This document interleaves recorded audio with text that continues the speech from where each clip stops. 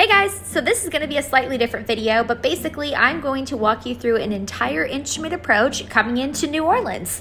Now, as you can see, we're starting above the clouds and I just got cleared for my initial descent. So I am in contact with air traffic control. Unfortunately, my audio cable was not plugged in properly, so I don't have any of my radio calls, but don't worry, I'll walk you guys right through it. If you're new here, in short, I'm a pilot. I have my instrument rating, about 1,250 hours of total flight time, and I make videos about all of my trips. The guy sitting in the co-pilot seat is actually my dad. Some of you may know him as Pops, and we're gonna go land in New Orleans for the night because I've done about 15 hours of flying in the last few days and your girl's getting a little bit tired. So without further ado, we're gonna start descending through those clouds.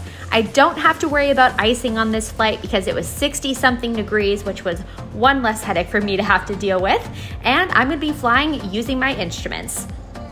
The reason why instrument flying is so important is you completely disregard how your body tells you you are sitting, how you are feeling. Sometimes you can be flying straight and level, and for whatever reason, the equilibrium gets messed up and you'll feel like you are in a straight up turn. Getting your instrument rating teaches you to ignore those feelings and fly based off of what your instruments are telling you. I also have some backups just to make sure everything is looking good. If you look closely on my windshield, you can see we went through a little bit of precipitation, but really not too bad at all. So far the flight has been very enjoyable. As we continue this descent, you're gonna see Pops and I are working together to make sure that we are both feeling safe and comfortable at all times. I'm also still making those radio calls with air traffic control, and if anything comes up, I can easily let them know if I've got a problem or if I need anything else.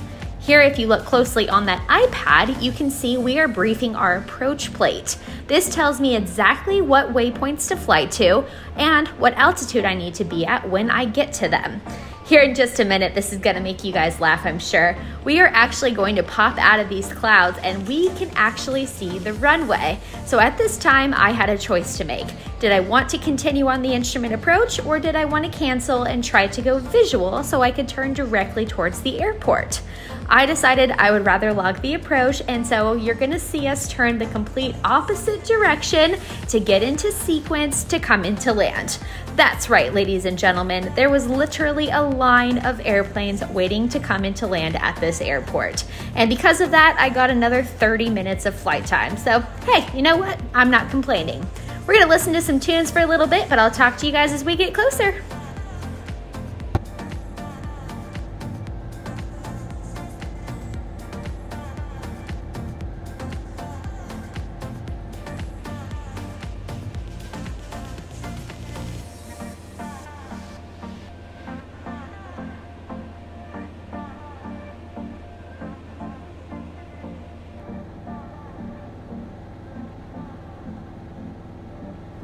So one thing I really want to point out is, if you remember, I was telling you guys when I got the airport in sight, I was already thinking about trying to go visual. I'm really glad that I didn't. These clouds that I'm flying in right now were only reported as few and scattered, and they definitely got a lot thicker and a lot lower the more that I flew.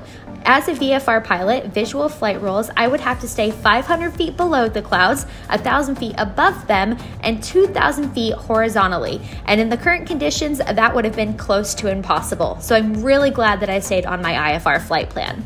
Here you can see we're just double checking frequencies, our altitudes, and making sure we're as prepared as possible for as soon as we get cleared to turn final.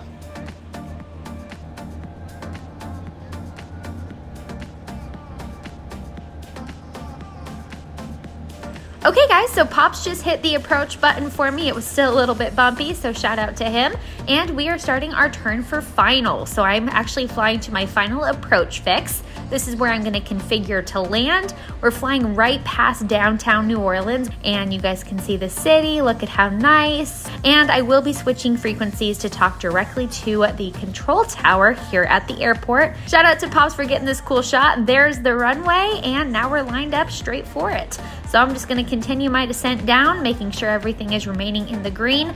I'm feeling comfortable, and as soon as I get to that final approach fix, I'll turn my electric fuel pump on, landing light on, mixture's full rich, primer's in and locked, flaps are as necessary, and here we go. I brought my airspeed down to 105 so I could put my first notch of flaps in. At this point, I've reached my minimum, so I'm going visual.